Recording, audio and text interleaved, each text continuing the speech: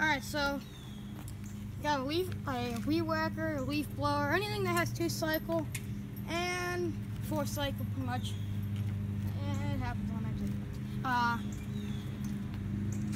If you have an issue, it won't start, and you smell it like it's back flooded, like it's flooded, or not flooded. Then here's the problem. This is the carburetor right here, and well, that ain't the problem because you can tell it's getting fuel, so it's not that. But I cleaned it out and everything, and it would not start. And then spark arrestor, this don't have one, so skip that. It has spark, fuel, a long compression on that guy, and you put a new spark plug in, and it still don't start. Sorry about the shakiness, but it still don't start.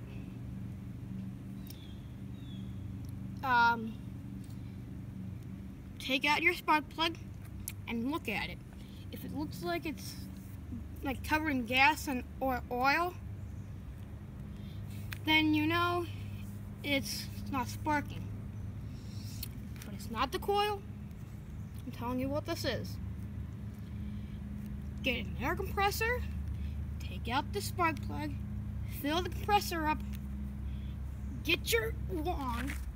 Here, I'll show you.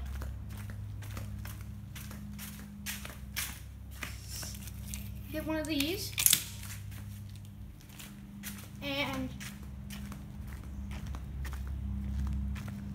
blow compressed air around in the cylinder. Make sure it's all the way down though. By looking in there, you can see it's all the way down. But blow all the way around, blow the spark plug off and everything, and you put the spark plug back in, and it will start and run. Be a lot of smoke coming out of there, and that's it for this video. And see you guys in the next video. Bye.